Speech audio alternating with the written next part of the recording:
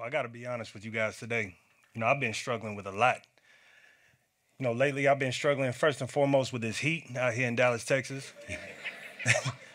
Yo, it's hot.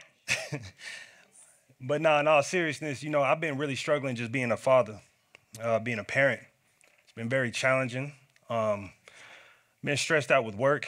I've been traveling a lot lately, and so I've been living out of a suitcase. And so when I come home, I got clothes all over the place. My house looks a wreck, and it's defeating at times. I think for all of us here in this room, life just could sometimes just take us through a whirlwind. I think we all could relate and attest to this. And so, one of the things that I've had to learn over time is to how to manage my struggles. And so I think a lot of you guys today, some of you guys may be struggling with your finances. You may be struggling with that loved one that's just getting on your last nerve. You need some space away from, or some of you guys actually may be struggling with a death in the family. And so, over the years, I've had to really figure out some methods to help me overcome my personal adversities, my own problems, my own issues that I carry every single day. And one distinguishing thing that I was able to learn later on in my life is the ability to ask a simple question.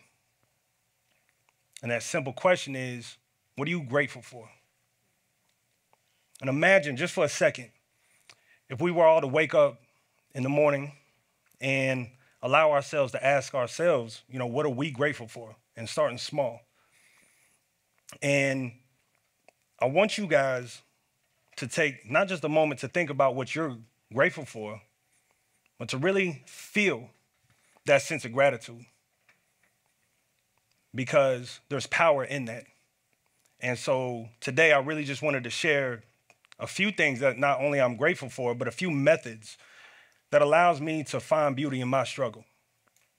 The first thing I'm grateful for, really just today, is my own personal struggle. I feel that without my hardships and the things that I'm currently dealing with, there's no way that I could be the person I am today. Another thing that I'm grateful for is perspective. Being able to change my mind and to be able to view a particular situation in different ways is powerful. But I'm also grateful for the power of choice. That's a quality that we all possess and that we all have in us. And how we get to view our own life experiences, how we get to view our own situations, that's something that we're all capable of day in and day out. And, growing up is crazy. So my mom is actually here today with my dad, and my mom is white. My father is African American. And I didn't meet my biological dad until I was 18. He was in the music business. So I know he traveled a lot. He was doing his thing. But for my mother, I grew up with her. And it was challenging because I went to 11 schools in 12 years. And we moved a lot. We was very nomadic. I lived all throughout Texas, New Mexico, Colorado, California, a few other places. And growing up, because I was mixed, there wasn't a lot of mixed kids in the late 80s, early 90s. I felt isolated. I felt like I never was a part of anything. I was never white enough. I was never black enough. And so that kind of put me in a box by myself. And, having abandonment issues because we moved a lot, I was never able to really connect with people on a personal level. And I felt just very insecure about who I was as a man.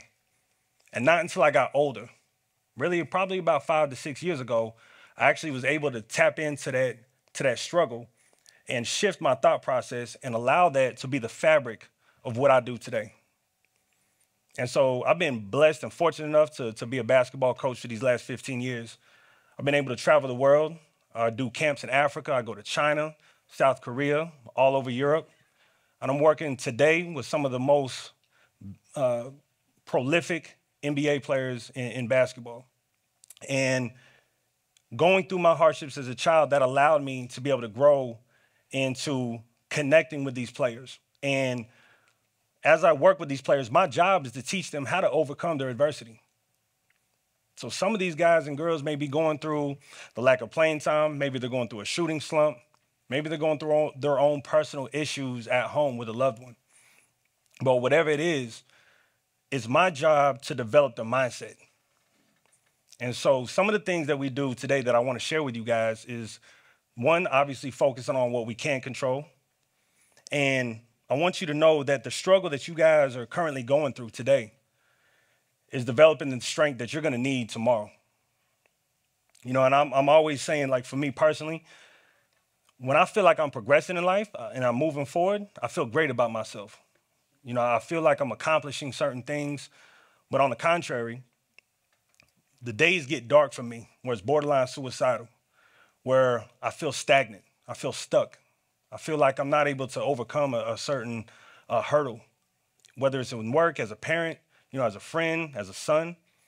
I beat myself up because I tend to overthink, and that's where it really gets depressing. And I feel like that we gain strength by being transparent.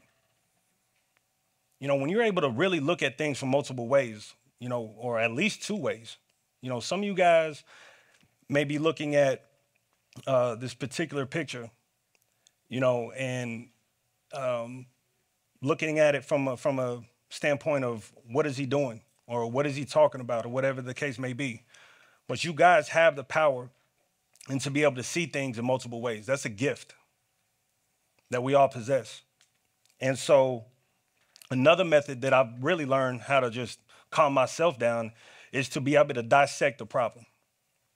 And when you're able to take the emotion out of whatever it is that you're going through, you know, take a deep breath, take the emotion out of that particular situation, and allow yourself to break it down into small pieces.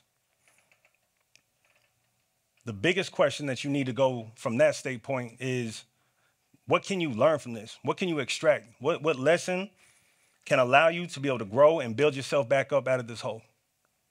Because it's a common mistake that I think we tend to overlook on how serious we take this life.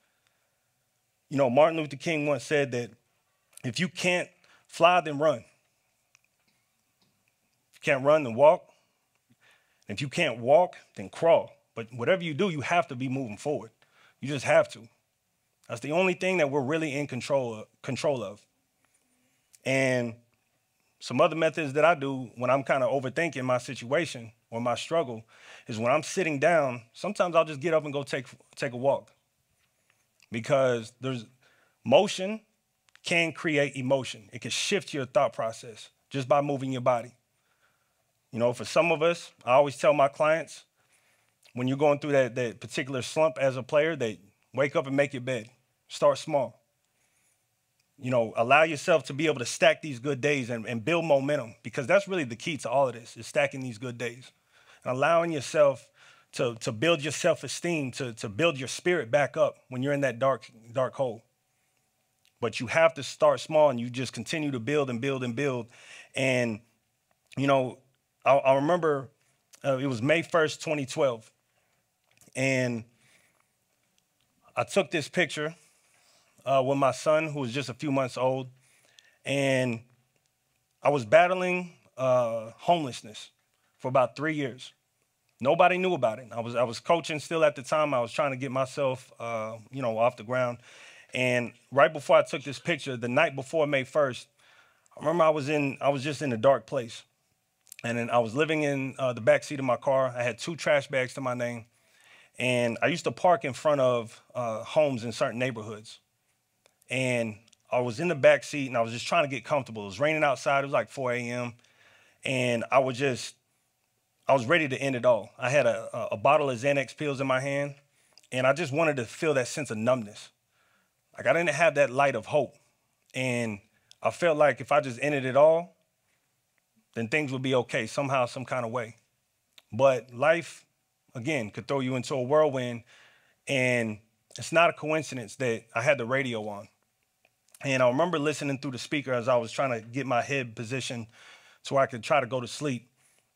There was a lyric that came out, and it was like something along the lines of, when you hit rock bottom, that's a solid foundation to build off of. And all of a sudden, I just had this euphoric feeling, something that really changed my spirit, something that really rejuvenated me at that moment. And I used to keep this journal. It was a yellow, like little pad. and I had it in the driver's seat. And I remember grabbing that pad and I started writing everything down that I was grateful for. And I just felt this moment of hope. I saw that light at the end of the tunnel, and I really started to shift my thought process.